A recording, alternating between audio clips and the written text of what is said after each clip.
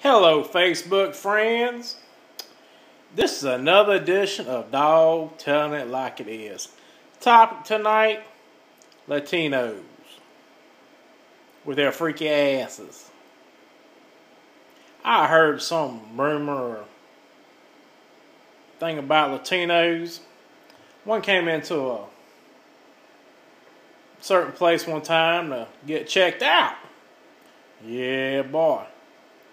Come to find out, she had a tennis ball shoved up her vagina.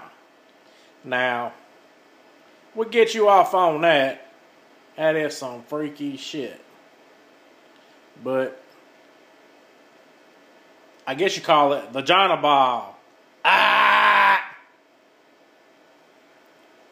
Another rumor I heard. Another Latino came in this certain place. Get checked out. He had a light bulb shoved up his anus. Now, doctor had to take him in and go do surgery. Now, you're getting your thrills off of shit like that. That ain't really too of a good thing. So,